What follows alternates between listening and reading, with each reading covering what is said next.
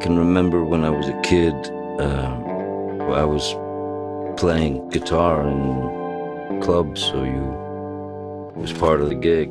Bang, bang, bang, you spray yourself with something, you had no idea what it was.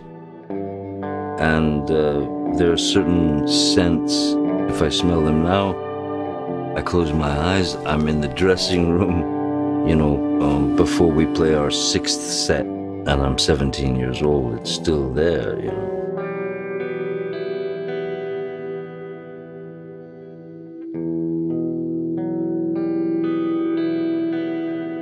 We are essentially receivers with regard to everything we experience in life. A certain scent takes you directly back to a person or a place or a thing, or you know, if you were standing in a jasmine field as a child,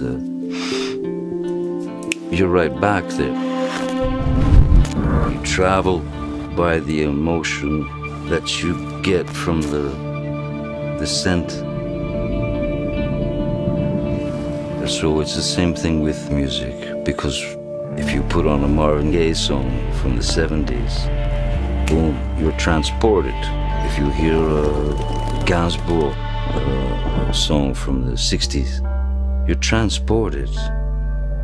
Everything will change. Your whole body chemistry changes when you start to go back to that place. It's kind of a beautiful and very abstract way of traveling emotionally.